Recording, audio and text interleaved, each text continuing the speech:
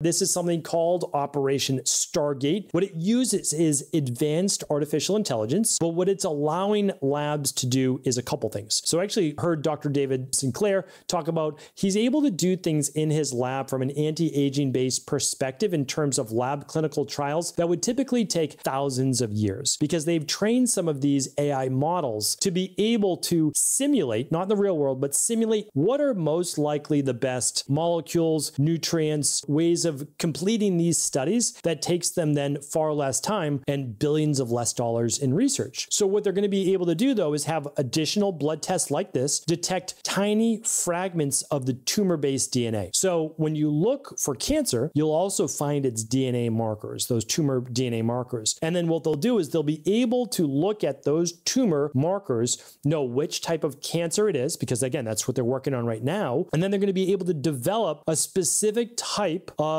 injection, we'll just say that, right? Injection that has been trained to boost your immune system, your own natural killer cells, your own T regulatory cells to go after this specific cancer. Why does that matter? Because there are immunologics right now that actually do help with this, like dendritic cell injections, etc., that help to retrain the immune system or boost the T cells and natural killer cells, because these cancerous tumors sometimes they are sneaky and they hide from detection. They don't allow your T-reg cells or natural killer cells, NK cells, to go after them.